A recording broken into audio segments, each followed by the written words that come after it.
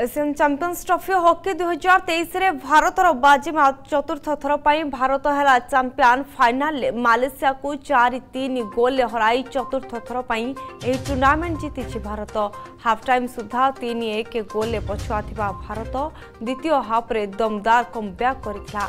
Match 45 minute penalty shootout रे अधिनायक हरमनप्रीत भारतर द्वितीय गोल ले स्कोर करने सह भारत को कमब्याक कराइथिले। तेबे यहाँ पर गुरजन सिंह एक गोल स्कोर कर मैच रे भारत को बराबर कराइथिले। मैच 56 मिनिट रे आकाशदीप सिंह गोल स्कोर करने सह भारत को विजय देथिले। Well, it's a good comeback for India actually. No, the turning point was the third quarter between that 54 to 34 seconds was crucial.